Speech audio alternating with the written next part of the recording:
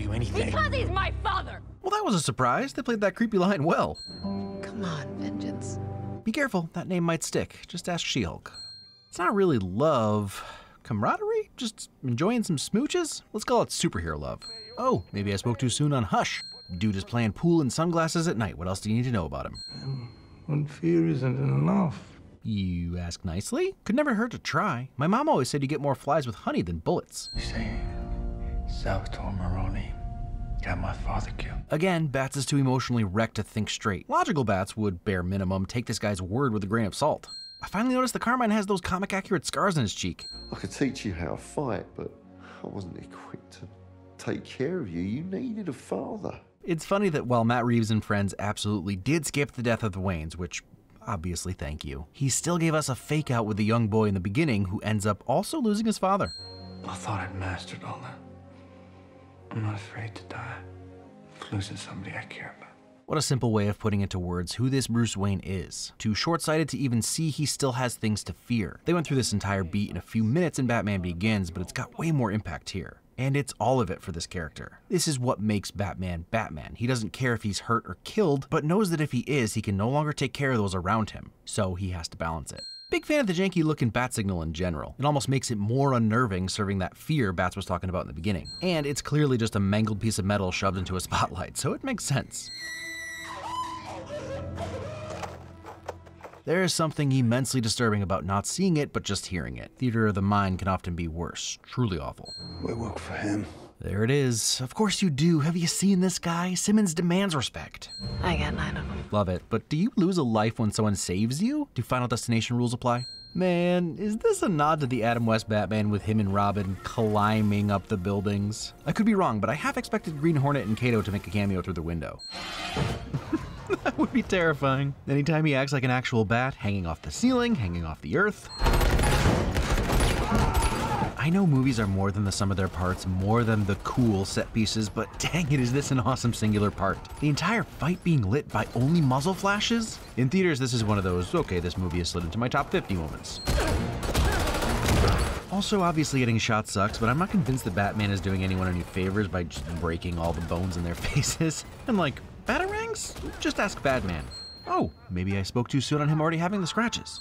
Why are you with Zorro over here? Tight nod to the character that often inspired Bruce Wayne to create the Batman. In some of the earlier versions of Batman, his parents were shot after taking him to the 1940 film The Mask of Zorro, but if you do the math for this movie, Bruce Wayne's parents were killed in 2001, so Thomas and Martha were killed when Bruce was 8. The Legend of Zorro came out in 2005, meaning he'd be around 12 when the movie was in theaters, meaning this Bruce Wayne could have totally been inspired by Antonio Banderas. Or even more likely, if it were me, I would have been inspired to find my own Catherine Zeta-Jones. The shots came from up there! And look at this, you can actually see Riddler in the window taking pics. It's the correct angle and everything. 30 minutes in, that's epic. Yeah, I'd be pissed that I didn't get to do it too. How is it that everything he does is creepy? Literally, everything. Dano. I don't know, pretty crappy cappuccino art if you ask me. What about chain of evidence? The Batman doesn't care. I love his nonchalance. I know it's like his whole thing, but that might be where I'm like, nah, this Batman stuff isn't for me anymore. It's a murder weapon. Killed Mitchell with it. You barely looked at it. Dang, he's smooth. Maybe this is all coming to an end. What is? The Batman. Well, good thing your name is Vengeance. You're a good cop. Aw, work besties. You can see the disappointment and resolve on Bat's face, that little mouth twitch, the glance up to the cameras. You can hear his inner monologue telling him it's over. What a bait and switch that works so well when we learn that Riddler truly thought he and Bats were aligned, so they both would be lamenting the failure to get Bruce Wayne. Your mask is amazing. Compliments, and agreed. I'm looking at the real you right now. See, he gets it. Bruce Wayne is the disguise. All it takes is fear and a little focused violence. Oof, maybe a little vengeance too? You're a pathetic psychopath. So is this just a British guy trying to do an American accent thing? He and Bale say psychopath the same way? Let that murdering psychopath. Psychopath. Anyway, I'm not sure if he's trying to egg on Riddler to figure out the next step, or if he's truly being defensive because the Riddler is, well, kind of right. But either way, I love how they are pushing each other's buttons. You mean you didn't figure it out? I think we all knew there was more to the plan, but this build-up with the strings and Riddler's realization is just... Oh, you're really not as smart as I thought you were. Well, have you seen his scars? There's no way he doesn't have some kind of blunt force trauma and probably a TBI. So, since Alfred and Bruce have never found his parents' actual killer, it's safe to assume this isn't the gun that shot his parents cut in half and turned into a batarang knife bat symbol. Makes a cool knife, though. It's a Tucker. Yeah, Tuckers have a way of really ruining everything. Like, everything. Who doesn't love a good detective story reveal? And the idea that Riddler left everything there for him to solve the case, but Bats is just too inexperienced at this point in his career. Thanks for all the comments, and a special thanks to everyone for the tips on detonators. Structured exactly like a Twitch streamer. Perfect. When it's not a propaganda video, he doesn't use his acting voice. It's corruption, it's perversion masquerading under the guise of renewal. This whole video is when I started to actually feel freaked out. There's something so real about this. Too real. It's an incredibly well done scene that sort of starts as a dunk on some online communities, but ends leaving you with the realization that in a movie about crime and costumes and superheroes, the scariest piece is actually the most realistic one. Yike. I enjoy that Arkham is a place where you can watch it all. Maybe not realistic, but after that Manifesto delivery, I need a comic booky supervillain palate cleanser. But then we're back to almost too real here. Reeves is doing a great job at making me feel super uneasy. The cultic behavior is so well showcased. The Riddler wears glasses because he has poor eyesight, but they all get his clear-rimmed glasses too because it's part of the idolization and Kool-Aid.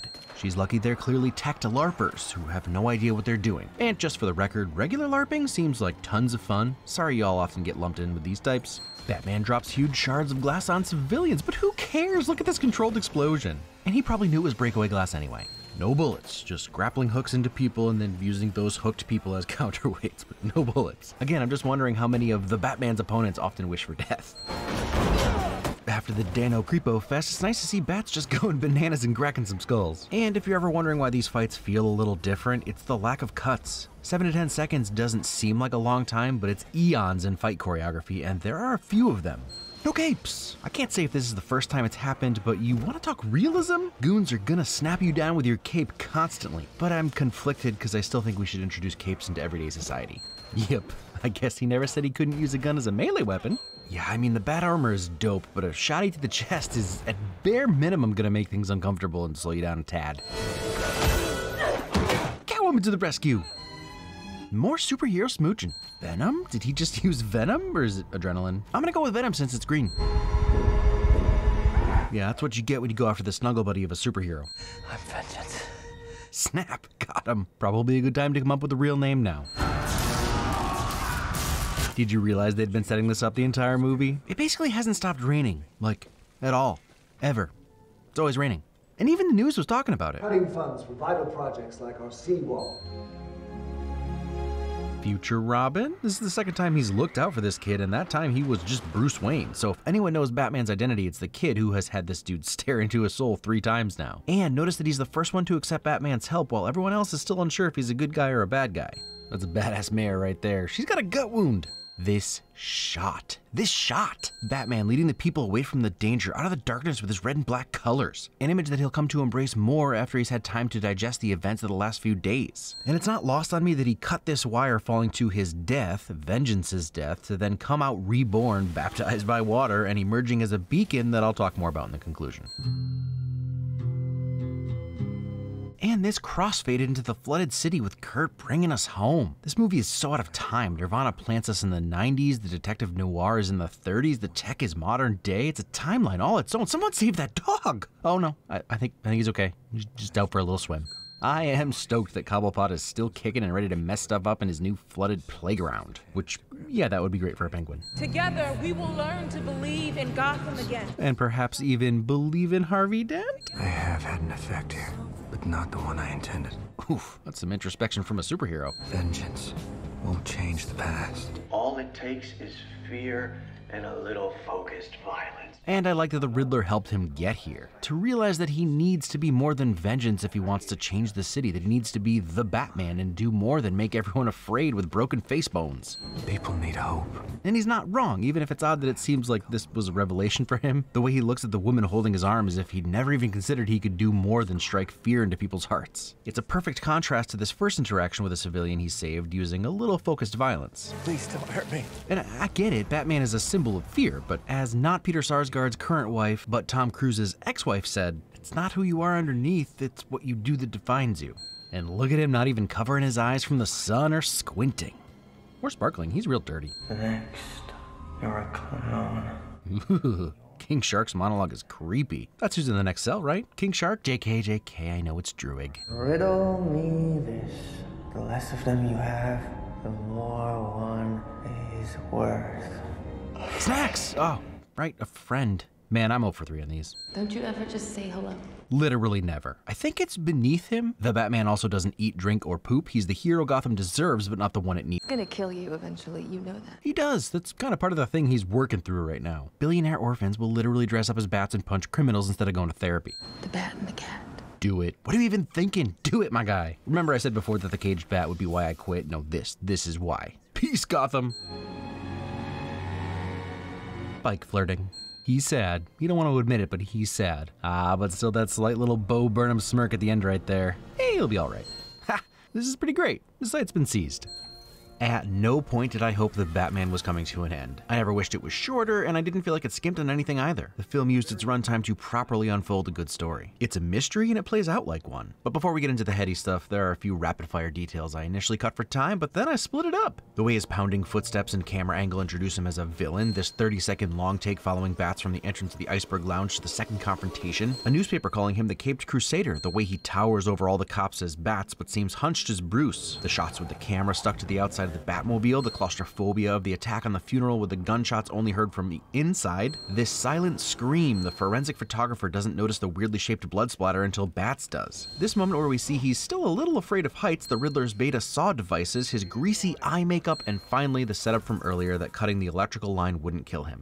One of the things that makes it hard to connect with this version of Batman is also a definite strength. Pattinson brings a nihilistic angst to Bats that isn't there in the previous film versions. He's detached in a way that it's almost hard for me to imagine that he actually cares for Alfred. I know he does, he shows us that he does, but at times it almost feels like it would be impossible for him. But it's a strength for the character because it plays perfectly into who Vengeance is. It's hard to talk about this as a win, but there is something very grimly on point about having Pattinson's Batman theme, as it were, be by a tortured artist who ultimately took his own life. Something in the way haunts this film and genuinely helps Pattinson seem disconnected in a way that makes you realize he is genuinely struggling. And I know I poked fun at the comparison between homeless Kurt and billionaire Bruce, but take note of the exact moment the first time the song kicks in. It's as if his heart sank seeing another kid in his position. And we know it's diegetic since he turns it down later. He's feeling it.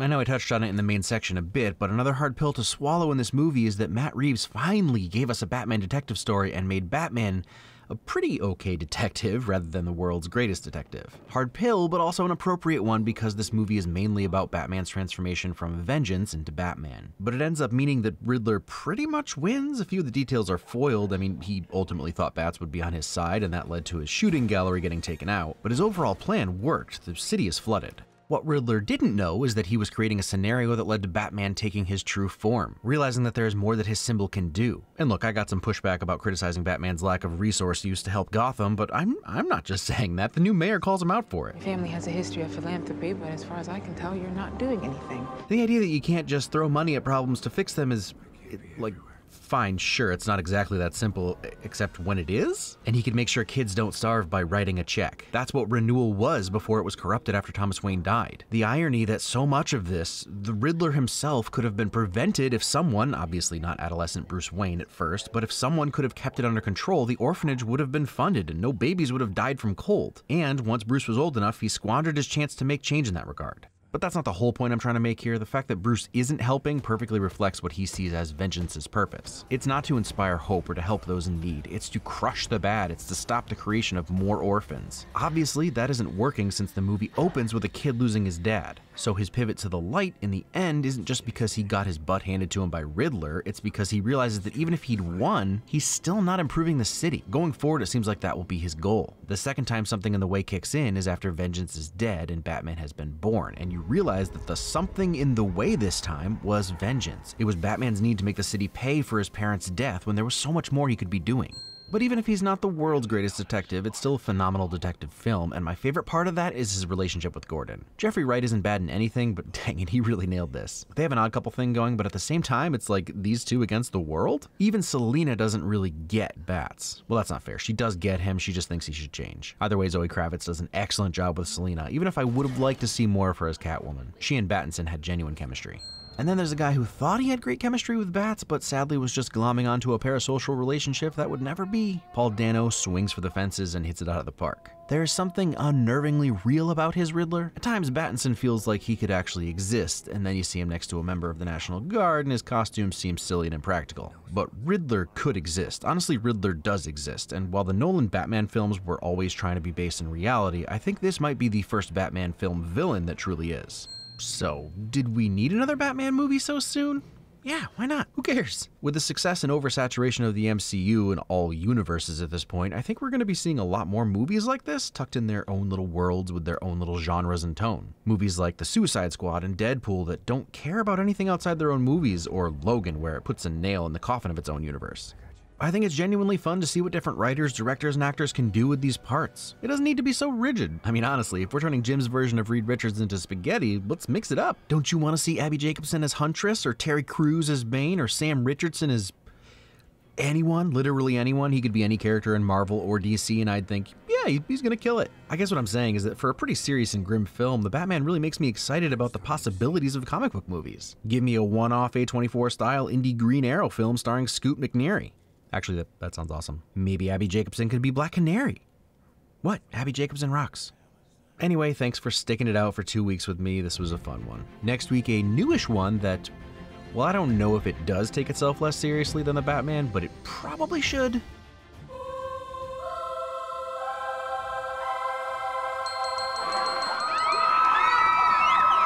Where will you go? I don't know. Upstate. Bloodhaven, maybe.